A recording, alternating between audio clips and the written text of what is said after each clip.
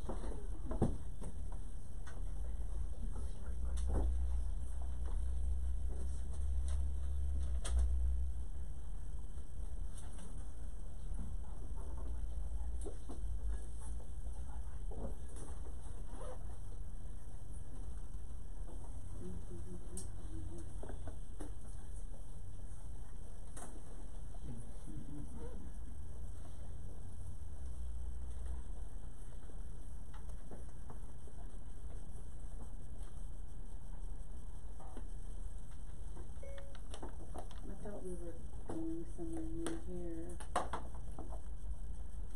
Period. What is the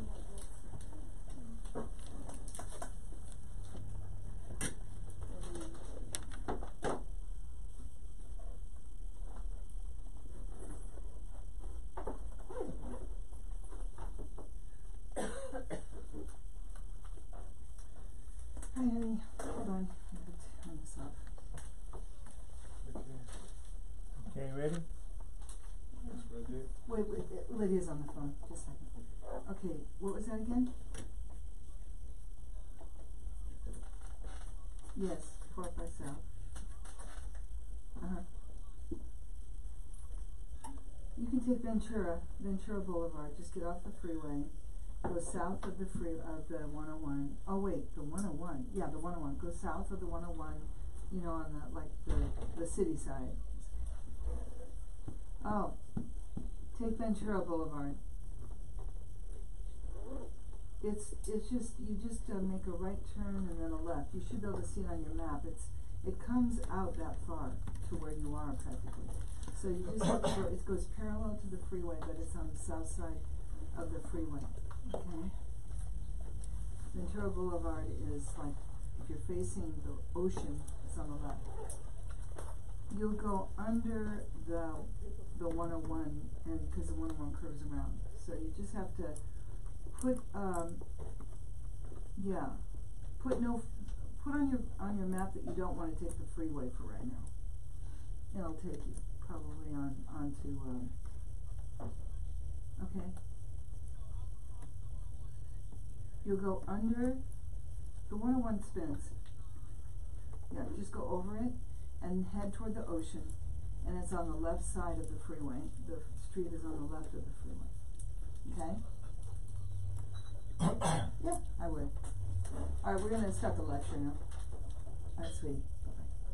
Bye-bye. Just 1 minute, I'm sorry. I have to have I wasn't expecting that phone call I got. See if I can keep going. Okay. Can we start? Okay, the lecture is divided into parts. In the first part, we talk about the history of iconography through the centuries, and in the second part about the philosophy, the meaning, the symbolism, and the artistic techniques used by Byzantine iconographers. First, I would like to make a reference in the etymology of the words icon and iconography, so you can look at the screen. The word icon etymologically comes from the Greek word ikon, which derives from the verb ikon, which means likeness, namely an imprint of the characteristics of the prototype. This means that the icon does not have its own hypostasis, but its value exists in the likeness with the prototype. The word iconography means icon painting, and it is a compound word containing the words icon and graphi, which both are Greek. The second word graphi comes from the Greek graphi, which means writing. Thus, iconography is the writing of the icons. An iconographer then is one who paints or writes an icon according to the Greek root words. But of course, in English, we would always say that an iconographer paints an icon because that is correct in English. Now one can correctly say iconographer in English because the word has long been adopted into English, as have many words of Greek origin. Ecclesiastic tradition mentions that the first icon, with the essence of the representation, was made by the Lord himself, and in fact without hands. The story of this icon briefly is as follows. The king of Edessa of Mesopotamia, Abgarus, suffered from leprosy. He wrote therefore to the Lord a letter in which he implored him to visit Edessa and heal him. His servant Ananias brought the letter to Palestine. He tried to draw the Lord, but did not succeed. The Lord, having noticed the effort of Ananias, asked for water to wash his face with he then dried with a handkerchief. The holy face of the Lord was miraculously imprinted on the handkerchief, and this is known as the holy mandilion or the holy napkin.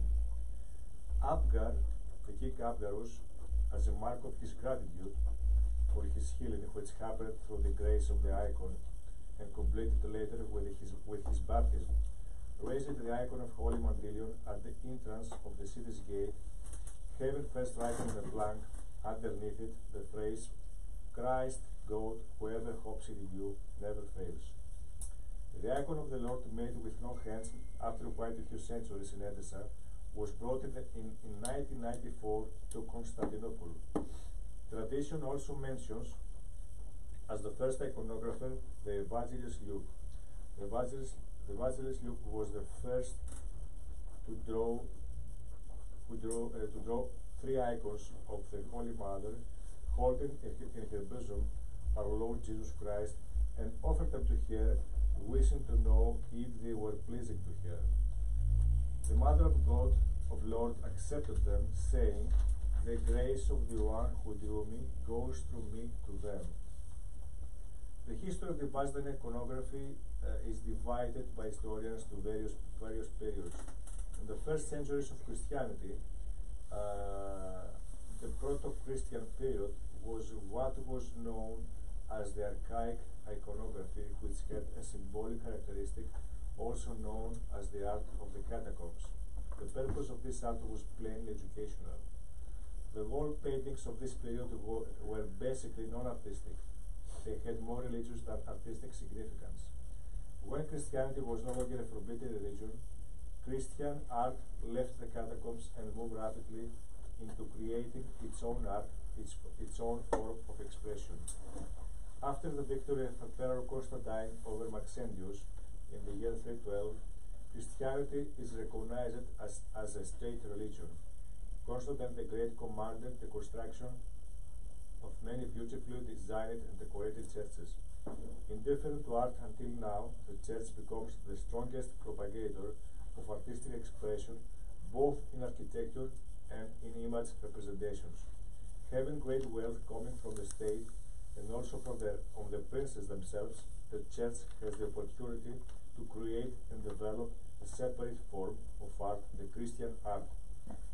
In the year 330, Constantine the Great transferred the ancient imperial capital from Rome to the ancient Greek city of Byzantium, located on the easternmost territory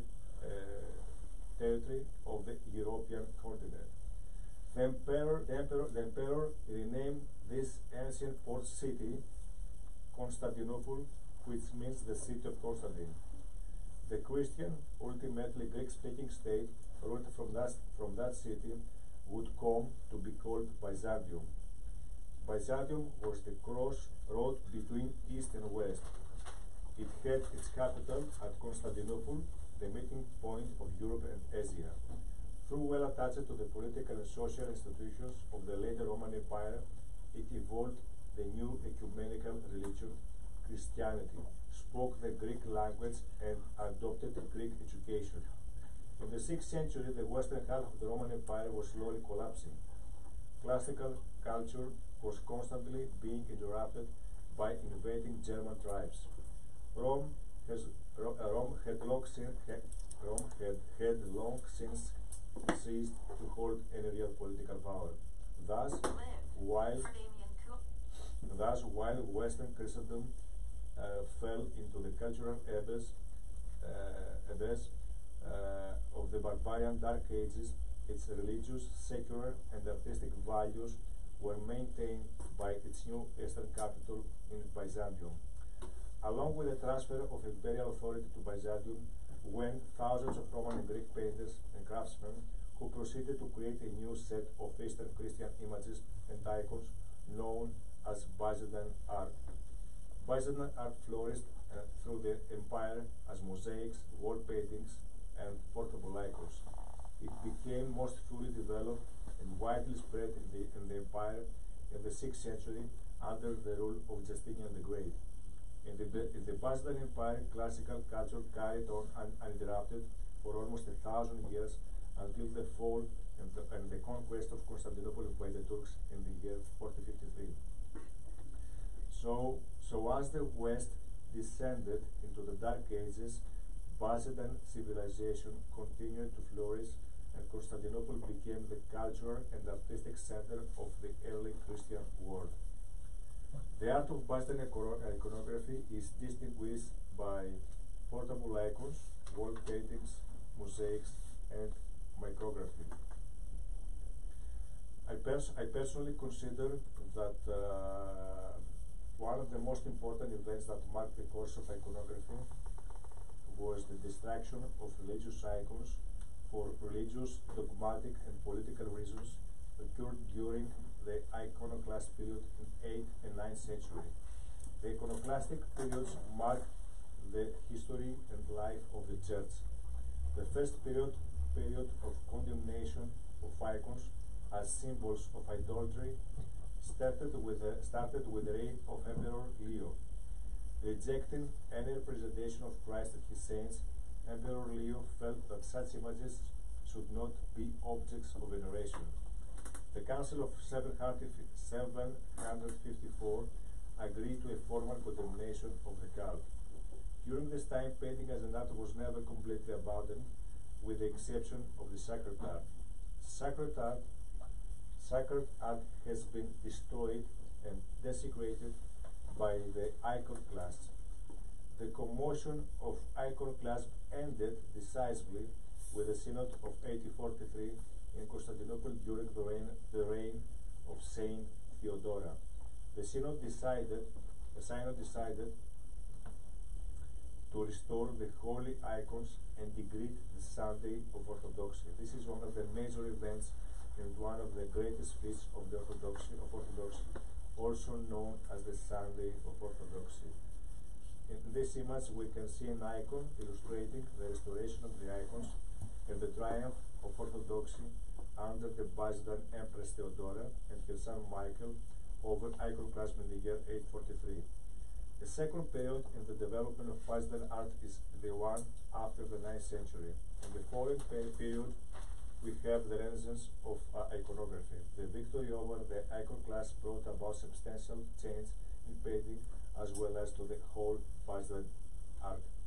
The mural mosaics are without any doubt the most important in the peak of Byzantine art of all ages. A new art form is developing, however, and that is the art of the fresco. The fresco is a mural painting on a specially prepared plaster material. A totally different technique than the mosaic, the fresco allowed the artist more flexibility and more creative detailing. Just as mosaic, the fresco was used mostly to decorate the churches.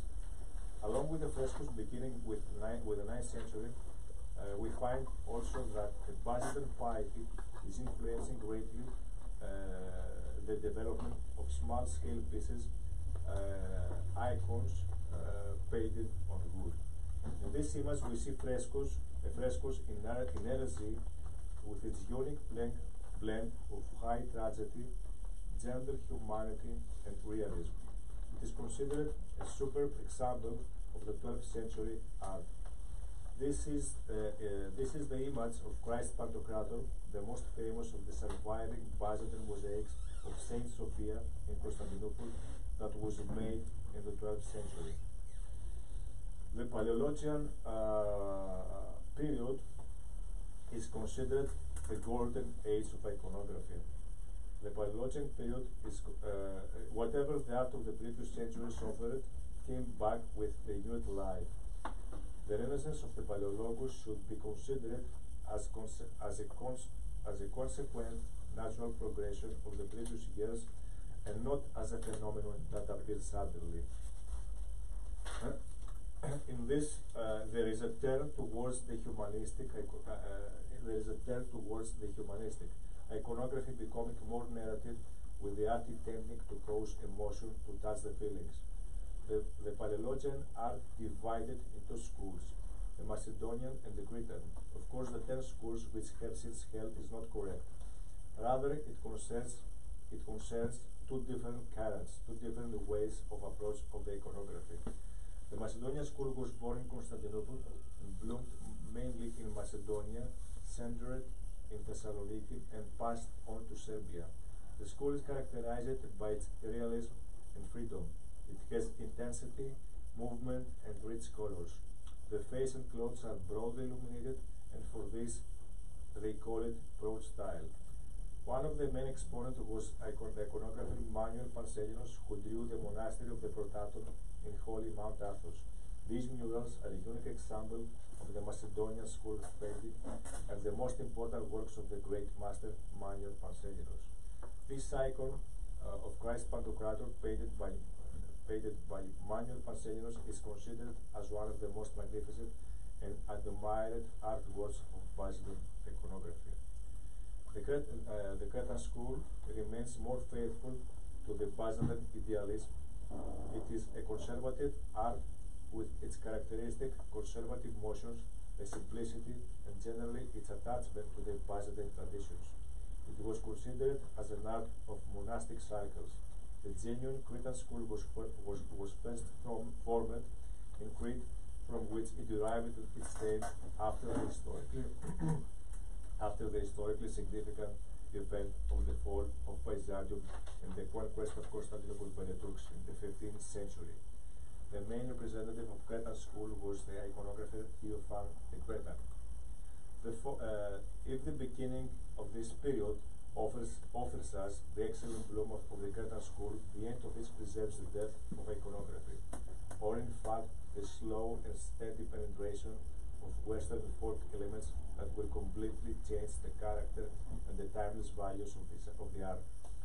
During the Turkish and Venetian occupation, the artistic centers are shifting to other regions such as the Ionian Islands and Crete, but also Venice itself, where an important Greek community is growing. During the 18th century, iconography centers are shifting even more towards villages and rural areas. This marks the transformation of iconography into folk art. In this way, the decline of iconography begins. The decline of iconography just before the 20th century was not a local phenomenon. The same causes followed in the other Orthodox countries. The lack of local education due to the Turkish domination, leading the intellectuals to flee abroad and then adopt the Western culture. On the other hand, the artists who lived in the country led to the unconscious continuation of tradition and consequently to its downgrading. Gradually, and in different way for every artist, Italian elements begin to be incorporated into Greek, creating a strange mixture of art. The Byzantine art had no large extent disappeared, and the Western art took hold until the second half of the 20th century. Not until 1940, the great Fotis Kontoglou, after superhuman struggles, managed to bring back to life the art of iconography and to cultivate a climate of revival, perpetuating Brazilian tradition. He wrote he wrote the book Ekphrasis and gathered all the lost knowledge in 2 volumes. This book was and still is the Holy Bible and the guide for all contemporary iconographers. During our times, the blooming of the Byzantine studies, the researches for the Byzantine art, the meeting session, all created a favorable atmosphere. Contemporary artists, having finally gained the necessary knowledge, can, and should, as an obligation, become guardians and undertake the creative continuation of the long tradition that is called the Byzantine Orthodox iconography. Have a look at the history, development, and the presentation of iconographic images around the world and through the centuries. We need to look also at the qualities of an icon, symbolism, and technique. The icon has as its purpose to transport us into the realm of the spiritual experience, to go beyond our material world, to show us the greatness and perfection of the divine reality that is invisible to us. The Holy Spirit speaks to us through the icons. In describing the purpose of icons, the early fathers used the Greek word anagogic, literally meaning leading one upward. Theodoros, the renowned Greek iconographer, expressed this perfectly, saying, "Icons raise the soul and mind of the believer who sees the icon to the realm of the spirit, of the incorruptible, of the kingdom of God, as far as this can be achieved with material means."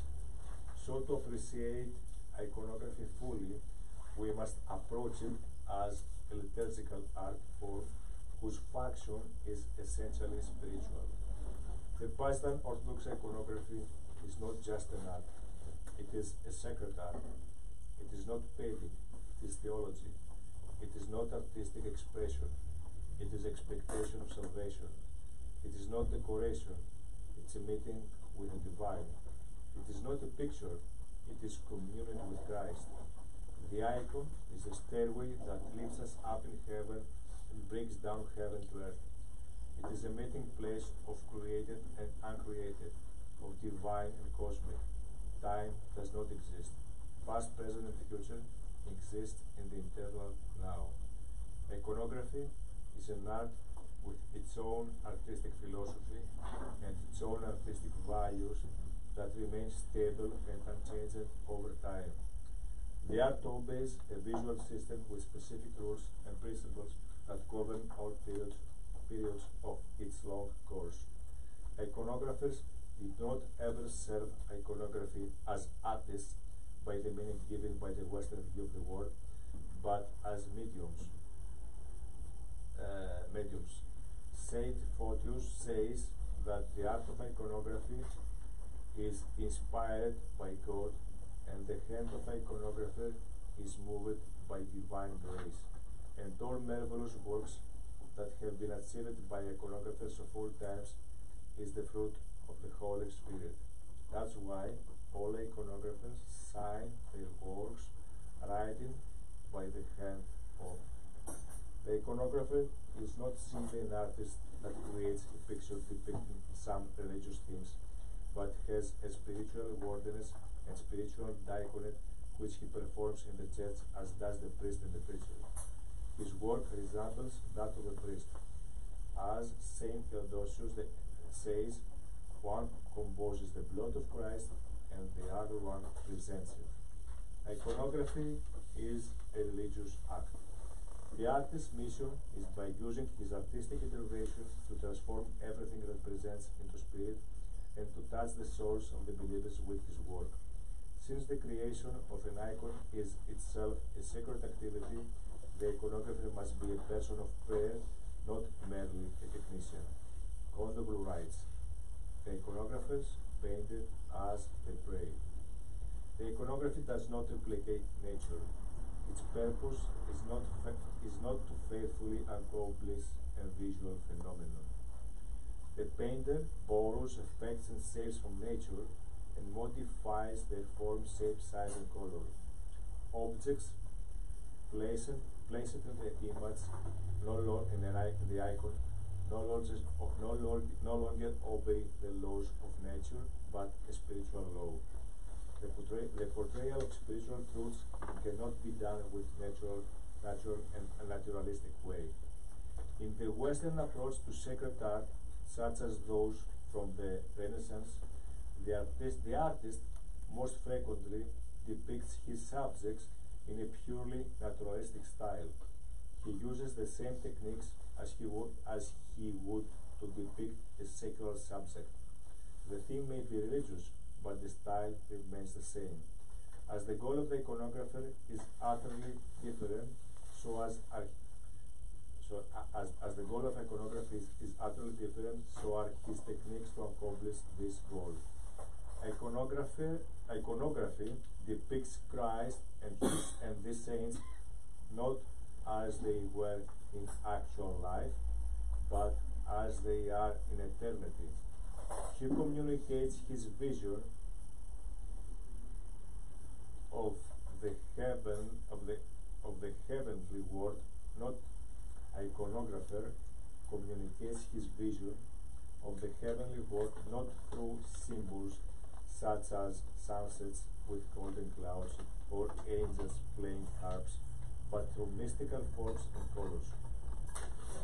As Papadopoulos writes, iconography expresses with spiritualized forms abstracted from natural phenomena a world which is beyond phenomena, a spiritual world.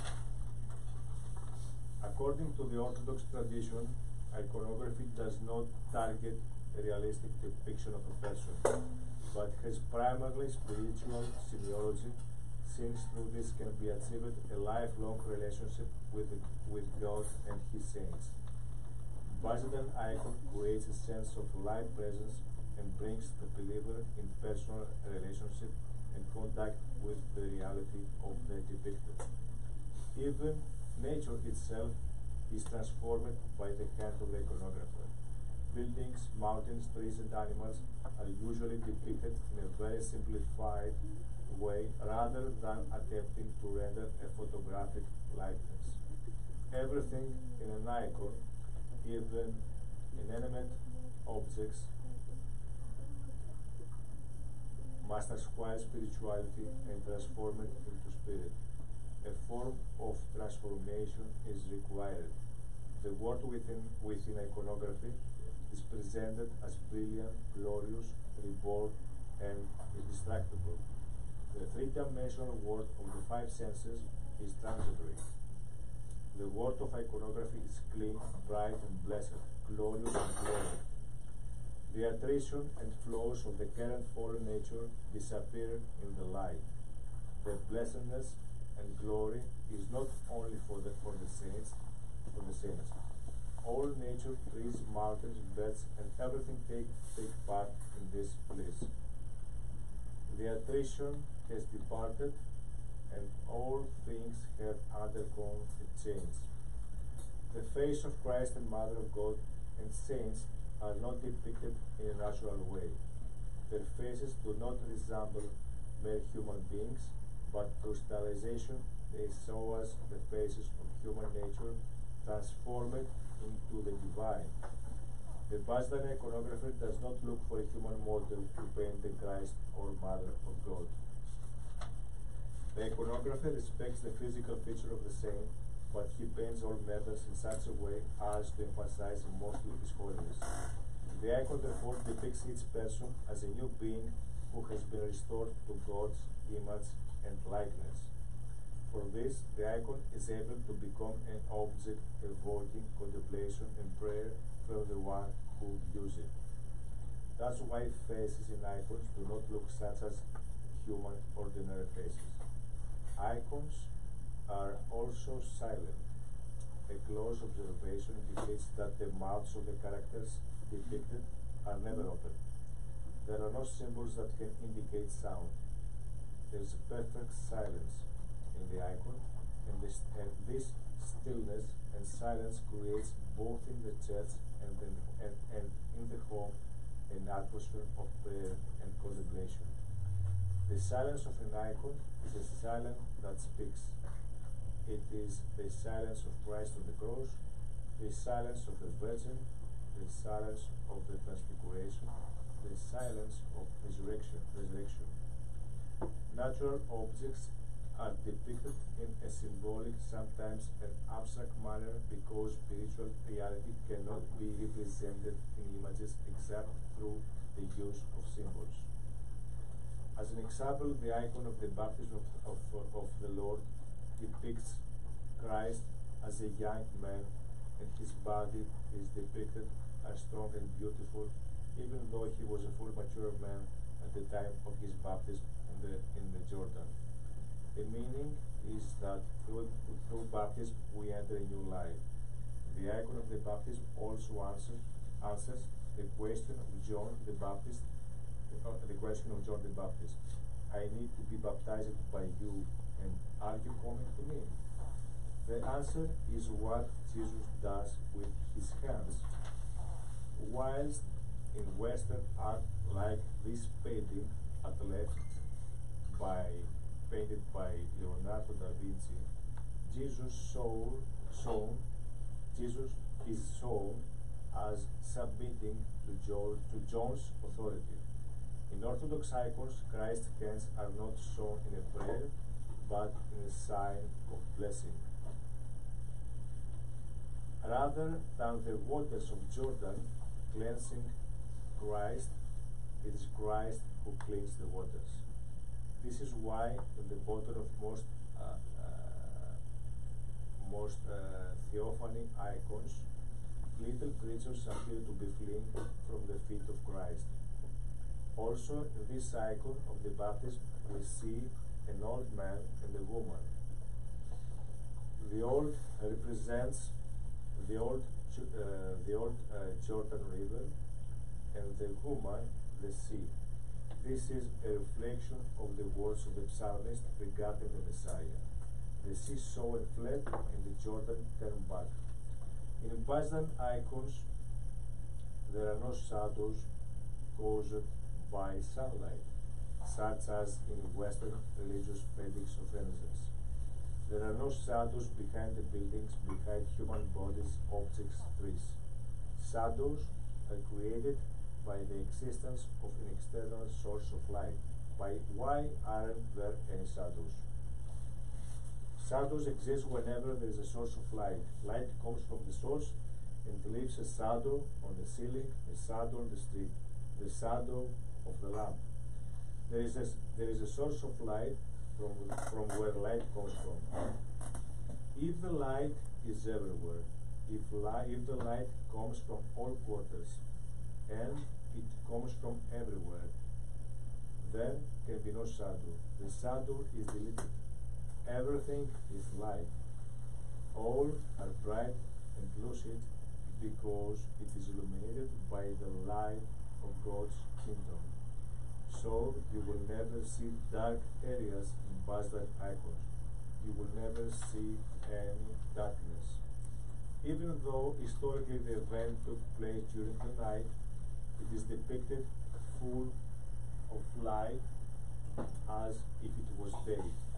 That's why you will never see shadows of bodies on the ground, on the garments and faces.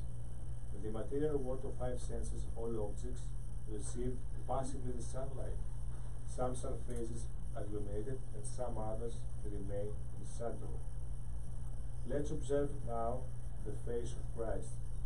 His face is illuminated by the uncreated divine light. The uncreated light emanates from the center of the eye in radial and all circular light rays. The source of the light is located in the center of the face and specifically in the eyes. The uncreated light coming out of his eyes radially or in circular motion and spreading throughout the face. We can also see the uncreated divine light in objects and in garments and other objects in the form of light rays. Another outstanding feature of iconography is the extreme stylization and non-naturalistic depiction of the clothing of the figures. The folds of the clothes are depicted by means of geometric forms demonstrating a heavenly order. The light shines illuminating all parts of the image with geometric schematization. The unusual natural geometric lighting creates a feeling of exogenous and transcendental glow. An atmosphere which orders the visual existence. In iconography, an illuminated surface is divided into smaller geometric shapes. Another basic principle of the Byzantine iconography is that it does not describe the events with a conventional view of time and space. The icon keeps the historical elements but is not bound by them.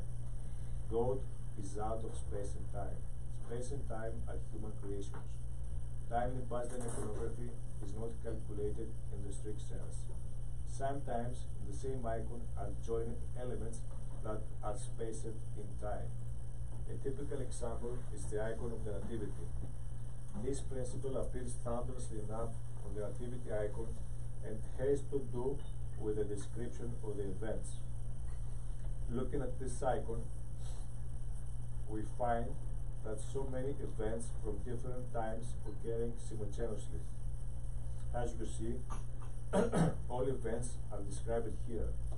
We see the Virgin Mary, the midwives bathing the child Jesus, the angels announcing the Savior's birth to the shepherds, the three wise men coming to adore the Messiah, Joseph, who is wondering about her pregnancy and has doubts about her, shepherds conversing with Joseph.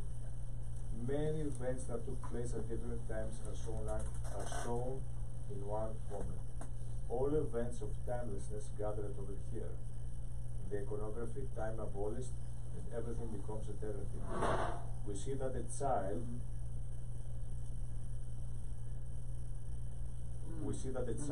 instead clothes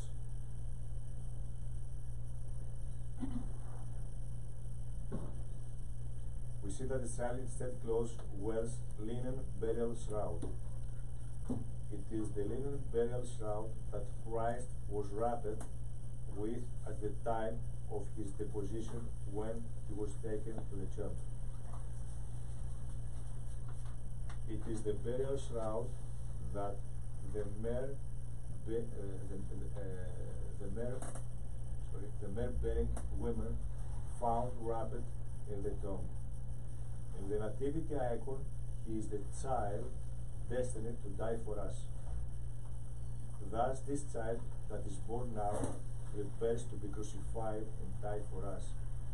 And he shows the taking of death upon him with the linen burial shroud that he is wrapped with in the manger. Simultaneously, the bed which he is put is a tomb. It is the tomb in which Christ entered in order to resurrect. It is not any bed. For the historians, this depiction of the Nativity is unhistorical because it never happened in this way. But for the Byzantine iconography, it is theologically correct. For this, you cannot put on Christ any other clothes but the clothes of him who is preparing to die and resurrect. Let me mention another example so you can understand how this happens. This is the icon of Annunciation of Christ 40 days after his resurrection. Here you see the Mother of God up front and the apostles all around.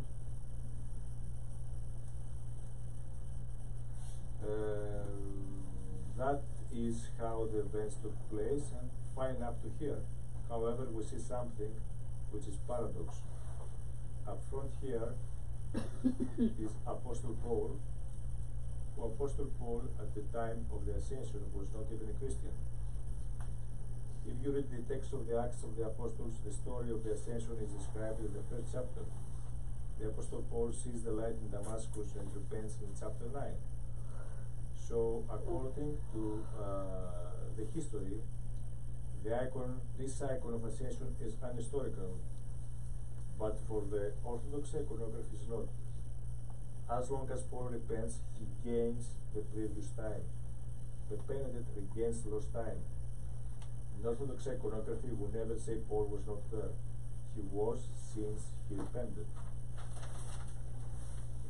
One of the main characteristics of Byzantine iconography is the reverse perspective and the lack of the third dimension, which is depth. But what is perspective in painting? Perspective is a trick for creating an illusion of 3 dimensions, height, width, and depth, on a 2-dimensional flat surface. Perspective is what makes the objects in a painting seem to be distant. Perspective in Western art is often called linear perspective and was developed in the early 15th century. When a painting shows the depth of the space, then the closest objects look larger and the distant objects look smaller. The 3-dimensional perspective that has played such an important role in Renaissance painting for the Byzantine iconographers was seen as a major obstacle for the spiritual expression. In Byzantine icons, there are only 2 dimensions, height and width. There is no depth. Let's take a look again at the image of the baptism of Christ. The left image is a Western painting of Renaissance, and the right is a Byzantine icon. In the left image, we see distant objects, mountains, trees, lost into the artwork. In the right image, all these have been replaced with a blue background. The painting depth has been removed. An object or a person who is painted in a 3-dimensional perspective is so real, so standalone. It does not need anything else. It exists in its own time-space. It's like a photo taken at a specific time in which the viewer cannot partake. In Byzantine iconography, the 3rd dimension, the depth, is missing. The icon is incomplete and doesn't work. Actually, cannot work without the presence of the viewer. The believer who stands in front of the icon feels the lack of depth. He becomes the depth and participates in the function of the whole work. Actually, he becomes part of the work.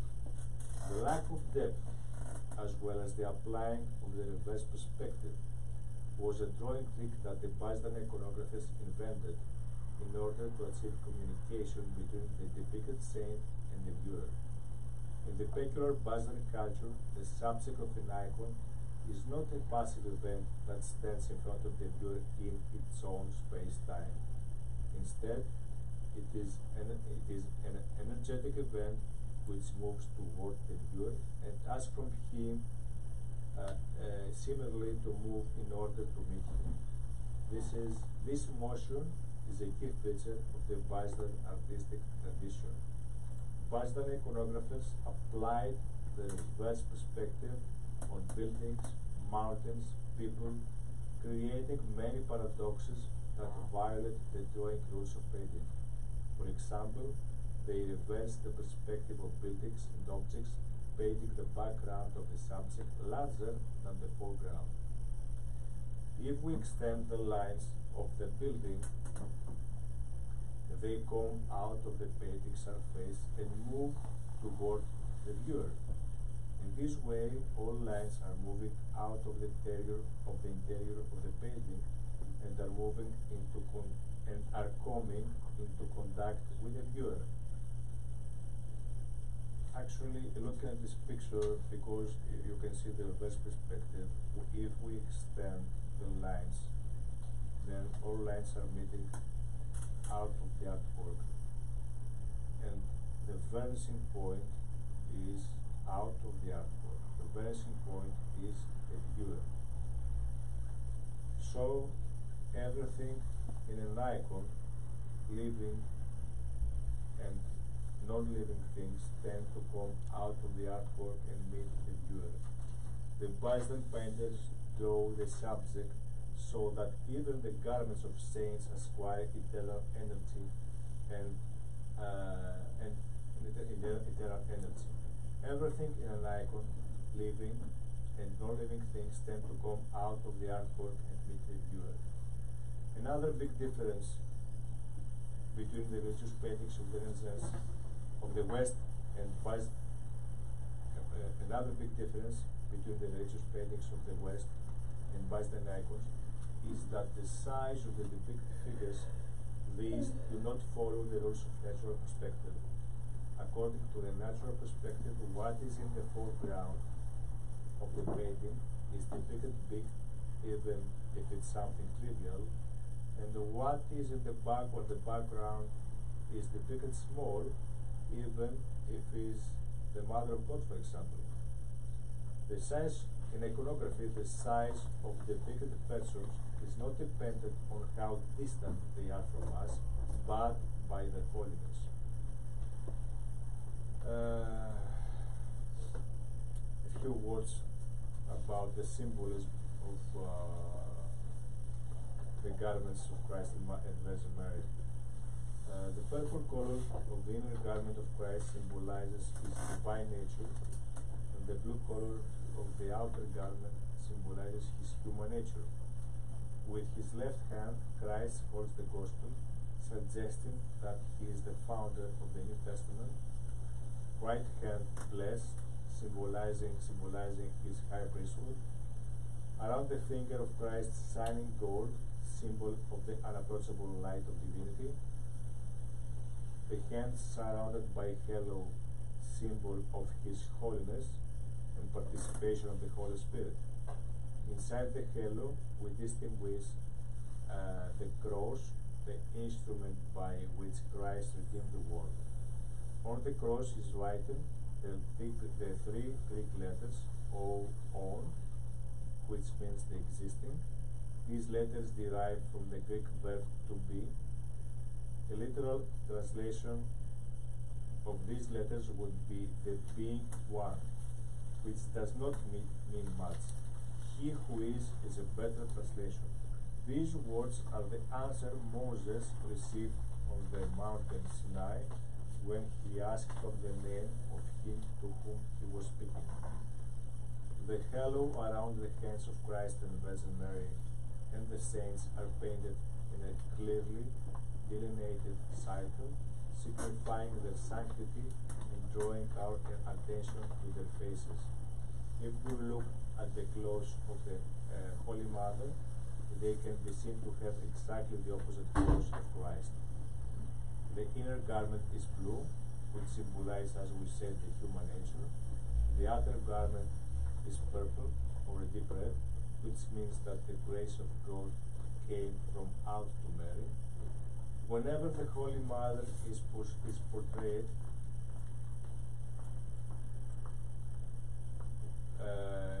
she must always have, always on her hand, and two soldiers, three small stars.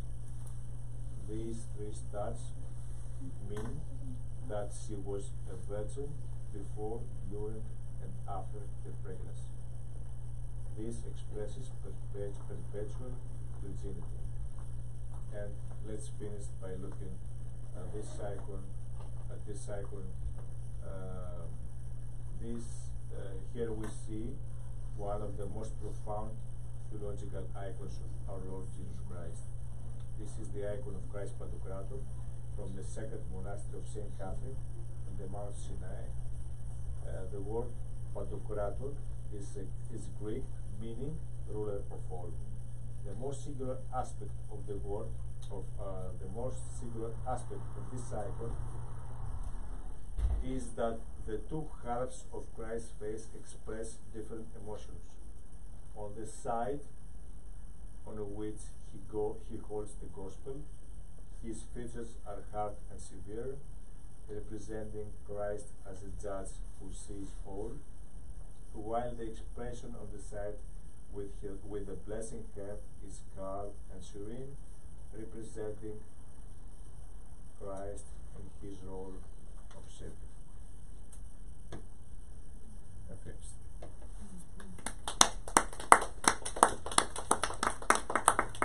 Thank you very much for your patience. A lot of information. Yes, for information. Did anyone have any questions? If I can answer, yes, why not? Well, they might by tomorrow, so you never know. I was going to say, so all the pictures of Christ have two different. No, only this icon. Only this icon. This is a very big icon, was painted in the 6th century, just 600 years after Christ. What's this one called? What is this one called? What do you mean? The name of this icon is? It's the icon of Christ Pantocrator of the monastery of St. Catherine off the mountain Sinai.